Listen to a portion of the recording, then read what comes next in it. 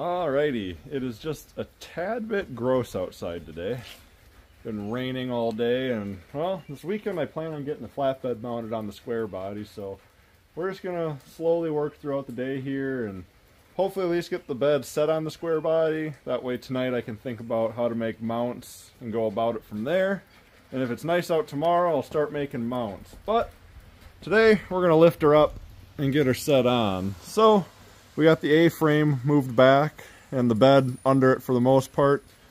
We're going to put a winch on the hitch of the 4Runner and put a snatch block up at the top of the A-frame and see if she'll lift it or see if she'll tip over. One of the two will happen, but with any luck, she'll just go up, and then we'll back the square body up here and see what happens from there. But yeah, should be interesting.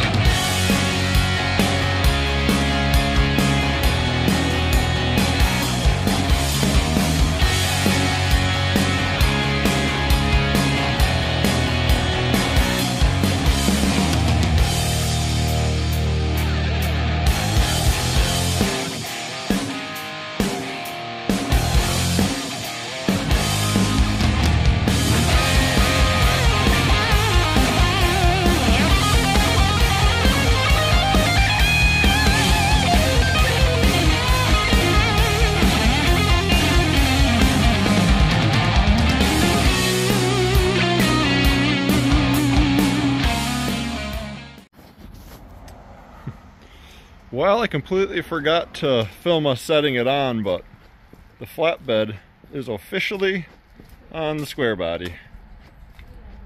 Man. Whole different truck now. Very excited to work on getting this thing mounted.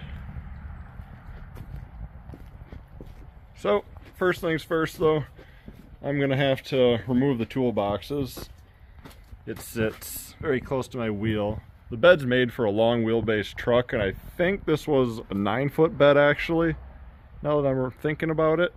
But we'll work with it, do what we gotta do. I'm very happy with this though. Couldn't have worked out better. Well, it has been a really good day around here.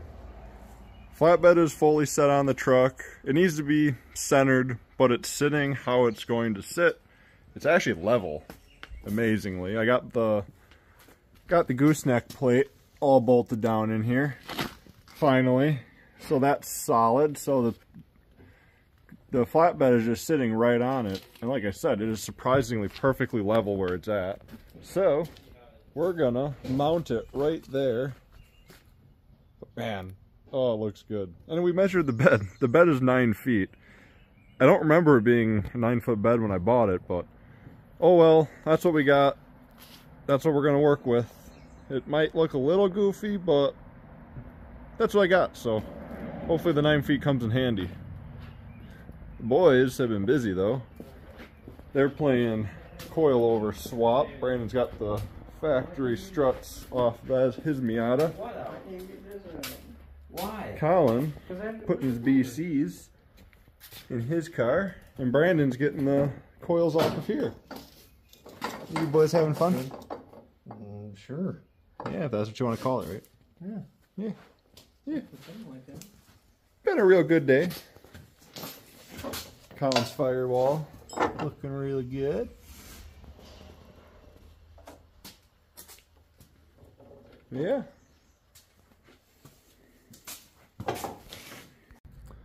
Well, yesterday was a whole lot of fun. The square body is officially a complete truck. Or at least it looks like a complete truck. It still has a lot of things to be complete, but a lot of work. But we were able to get it all mounted up, made mounts for it, it's bolted down temporarily enough. I've only got 4 spots holding it. I plan on making something to tie in the rear of the bed to the frame, or I mean the rear bumper to the frame for pulling purposes. That way that's nice and reinforced. And then I'm going to be adding another mount off the side of the gooseneck plate there. So, and then this thing will be absolutely solid, not going anywhere. But this is just so cool to see. Hard to believe that it actually came together. Still got a lot of odds and ends to do. Got a lot of wiring to get done this week. And yeah. Then we're going to start driving it, hopefully. So I'm going to jump right into wiring tonight, and we'll make a few updates along the way if I find out anything good. So yeah, stay tuned for it though. The square body's not far from being roadworthy. Well, I ended up making the decision that the harness needs to come back out of this. It has way too many wires. I just thought throwing it in here and kind of winging it would be a good option to go about it, but no, I need to take this harness out. I need to lay it out, go through it, get rid of wires that I don't need for stuff that I'm never going to have and whatnot. Because this was just a generic harness meant to rewire a vehicle. It's not meant for a square body Chevy. So I got to go through it and just get rid of stuff. It's got so many extras that I don't need. It's just going to make a mess and look bad. So, and it's a little bit overwhelming at the moment. So we're going to get it yanked back out of here and see what happens with it.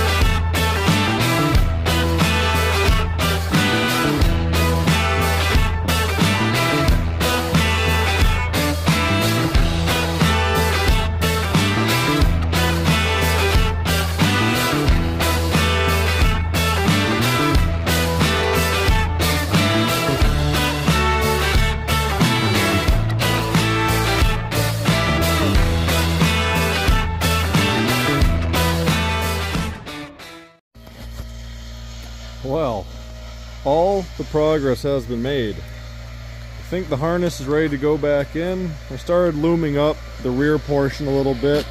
I do have to add length to it. It's not long enough to come to the end of my truck, so it's not a big deal, but got everything all into their own little categories here of what everything is, and yeah, basically in just a way I understand it, because I'm not going to sit here and go through it with everybody on here, but it's in a way that I understand it. Took all of this out of it. This is just everything that it does not need. This truck is going to be bare bones, necessities only. So if it doesn't need it, it's not going to have it, because at this point in age I don't feel like I need everything in a vehicle. So yeah, time to start installing it, I think. So wish me luck.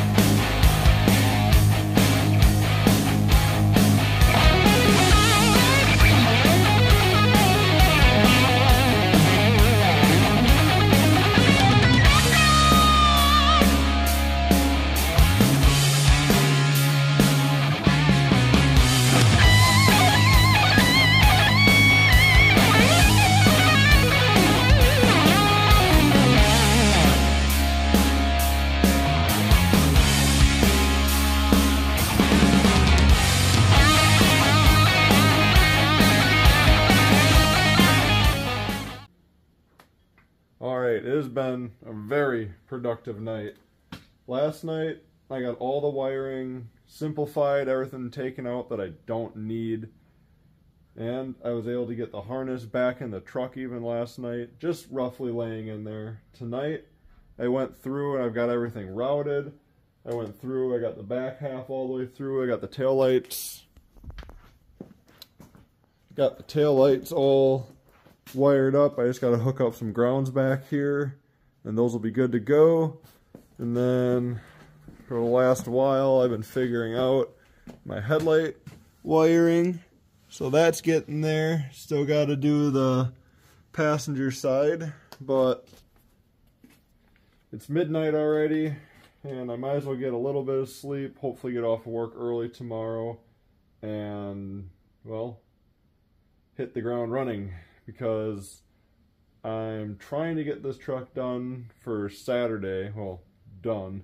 Drivable enough for Saturday, and I want to take this to Northern Roundup up in Gleason, near where I'm at. So, yeah, that's my pipe dream at the moment. I think it's doable right now.